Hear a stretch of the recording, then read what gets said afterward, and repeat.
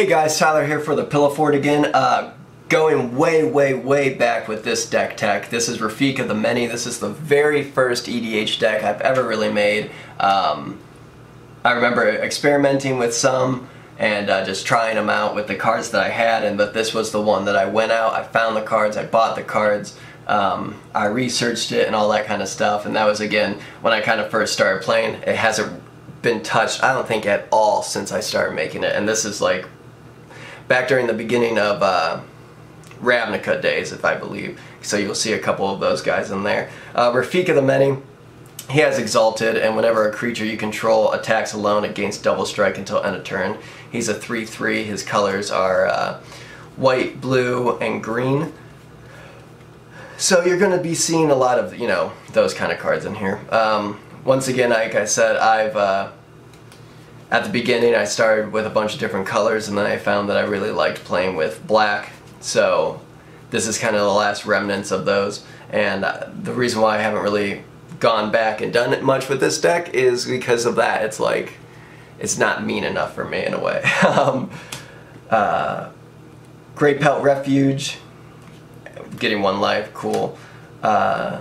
Another Refuge, getting another life. Cathedral of War, giving us more Exalted. You're going to see way too much Exalted in this deck, obviously, because of Rafiq. And then Seaside Citadel, just giving me one of all of his colors. Obelisk of Bant, all the colors again. Mask of Avacyn, +1/+2, and has hexproof. That's mostly for this guy. Achroma's Memorial, love this card, especially for all this stuff that has to do with Exalted and just buffing a creature. Rebuke, I like that guy. Bant Charm, destroy target artifact, or put target creature on the bottom of its owner's library, or counter target instant spell. So I really like this card. Once again, you know, with my stuff that I haven't really updated, you'll see a lot of putting creatures on the bottom of their owner's library, but also I've always liked cards like charms that give you multiple things that you can do. Swift Justice, just buffing a creature when it's attacking. Dramatic Rescue. This actually is not necessarily for the opponent, it's mostly for me. So return target creature to its owner's hand, you gain 2 life, because a lot of times I can be attacking with a creature and it's all buffed and I got all this stuff on it or whatever, and someone tries to kill it as I'm attacking. I've always dropped Dramatic Rescue in and pulled them back. Naturalize, just to get things away. Sheltering Word. Once again, it's that same sort of thing. Hexproof, really quick. That's just for defense, gaining 1 life and preventing all damage. Mending Touch, regenerate target creature. Once again, attack, someone kills it, regenerate it. Then sort of the opposite thing, return all attacking creatures to its owner's hand. I could do that for me, but mostly I would do it for when someone's going to try and take me down too. Artful Dodge, attacking with 1 guy and just make him unblockable. Return target green card from the graveyard to your hand. That's mostly for Rafiq here. Urban Evolution, draw 3 cards. You may play an additional land this turn. Really nice to get the games moving along. Phyto Burst, really cool, +5/+5 until end of turn, especially when they're getting double strike. Divine Favor, just enters the battlefield, you gain some life, buff some more creatures.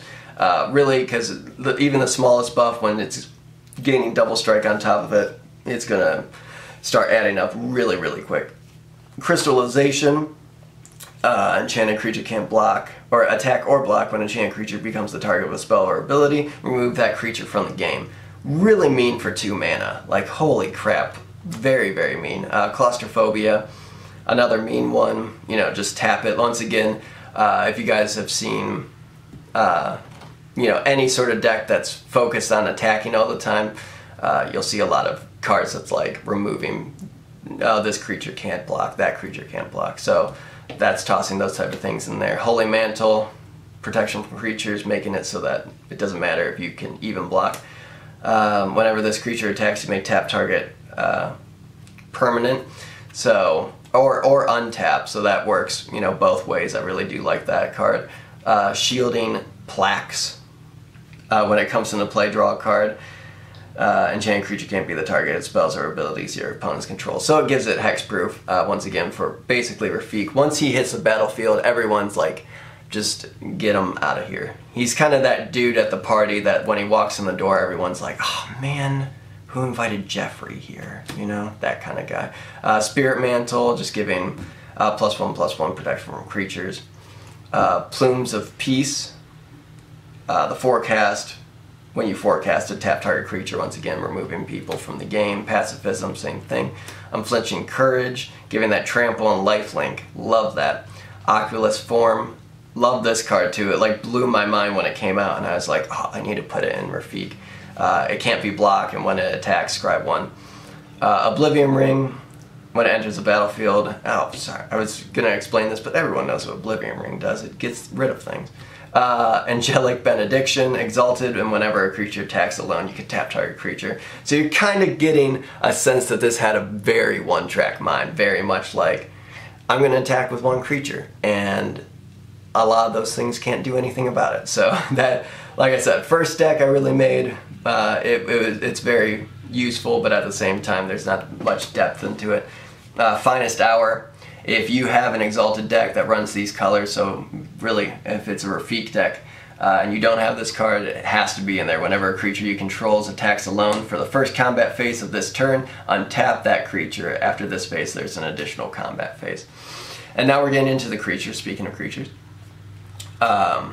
This guy just for flying and trample. Avian Squire, more flying, but especially Exalted. More Exalted, sacrifice them, destroy target enchantment or artifact. You know, any help is welcome. This guy for Death Touch, just mostly for blocking, and he's a 1-drop. Drakewing Krasis, flying trample again. Seacoast Drake, more of a blocking kind of guy. Sighted Cast Sorcerer with that Exalted, and he gains Shroud until end of turn. So, I mean, that's cool. It's another thing where I have turned this guy into the attacker a couple times just in case like I'm playing someone else who likes to really, really focus on trying to take people out with spells. Guardians of Akresa, I guess. Defender and Exalted. More Exalted. Deadly Recluse, once again, trying to block people. Garruk's Companion, just for that trample, and he doesn't cost that much. Rave Skimmer. Aven, flying, Exalted. Wasteland Viper, more Death Touch, just kind of keeping people away, but he has a Blood Rush, which is just for 1, and target attacking creature gets +1/+2 and gains Death Touch until end of turn. So that's really cool, especially if I have something with trample and I'm heading over there. It's like, let's give him another little edge. More Exalted, protection from black. Elusive Krasis. This guy I have really focused a lot on in this deck because he's got that evolve. He is unblockable. So I like to get him out there at the beginning of the game and start tossing creatures on and tacking on more and more to him, and you know, just make him stronger. Ascended Law Mage, flying, hexproof. Once again, like I said, just creatures that can really be turned into that one attacking creature. Just removal for Fiend Hunter. Bush Rider, Vigilance. Azorius Herald, I love this card. He's really cool. 3 mana for a 2/1 with unblockable, and when he comes into play I gain 4 life. And when he comes into play I need to sacrifice him unless I paid blue for him. So just like that, getting some more life out there, having another unblockable. In this deck, unblockable spells Disaster. These guys, I think I may have just put this in here because they look cool. No, that's not true. It's because they give Shroud, but he does look really cool. Rock's War Monk, lifelink. He's a really good attacker because you can get him out in 3rd turn. Skyward Eye Prophets. They're just, I don't know, something about their art I love, love, love. And then reveal the top card of your library. If it's a land card, put it into play. Otherwise, put it into your hand. Just for that draw power in case things are getting stagnant on the battlefield. Invisible Stalker, once again, hexproof, unblockable. This is probably one of the biggest attackers I have in this deck, to be honest. When I get them out, I pretty much attack with them every time because hexproof, can't really do anything about it. Unblockable, can't do anything about it. So Wall of Denial, Defender, Flying, Shroud, 0/8, perfect wall for this deck.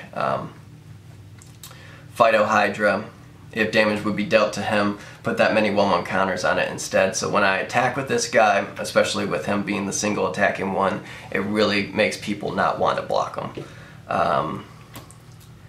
Sylvian Ceridid, just in here to give me some more mana options. Archon of the Triumvirate, taking people out of the game. Treva, the Renewer.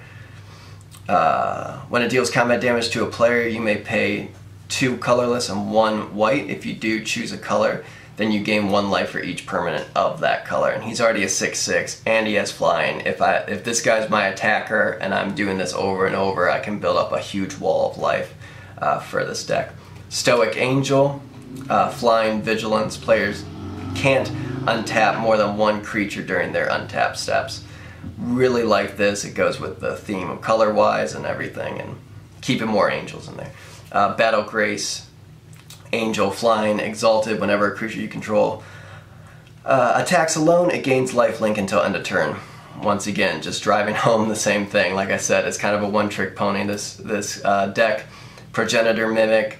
I really put this in here just so if someone else is tossing out a really good creature that has a lot of good attacking to it, I just like to toss this out and be like, I'm going to take that and attack with it. And so what he does is you may have Progenitor Mimic enter the battlefield as a copy of any creature on the battlefield, except it gains at the beginning of your upkeep. If this creature is not a token, put a token onto the battlefield that's a copy of that creature. So I'm going to be making a bunch of them. Someone kills it. I can even make, you know, any other card on my field, but someone kills it, then I have another single attacker to go with. And then the piece de resistance of this deck, the Sublime Archangel, which is a 4-drop for flying, exalted. It's a 4/3, and other creatures you control have exalted. So yes, that's exactly the icing on the cake. When I get this card, it puts a little fire in my heart for this deck. So there you have it. That's Rafiq of the Many. Like I said, it was one of the first decks I've ever made. It's very one-trick pony-ish, but at the same time it does get what it's trying to do done really well, and people hate Rafiq, so that's always cool. So thank you guys for watching. Be able to check us out and our other deck techs on our channel. Check us out on Instagram and Twitter, and thank you guys for watching.